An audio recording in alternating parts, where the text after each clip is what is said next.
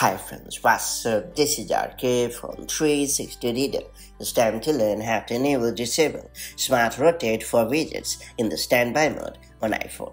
Every time I have a glance at the standby mode, I can't help adoring it for striking a fine balance between elegance and utility. The brand new lock screen mode smartly rotates widgets depending on your preference, location, and usage so that you are able to keep track of the glanceable information at your own pace. If you are yet to enable this pretty neat feature, let me show you how it's done the right way. First and foremost, activate the standby mode on your compatible iPhone model by plugging the device into a charger and putting it in the landscape position and locking the screen. After that, hit the screen to trigger the standby mode. Note that on iPhone 14 Pro and 14 Pro Max, this lock screen mode is automatically activated. Next, long press on the screen to get into the editing mode.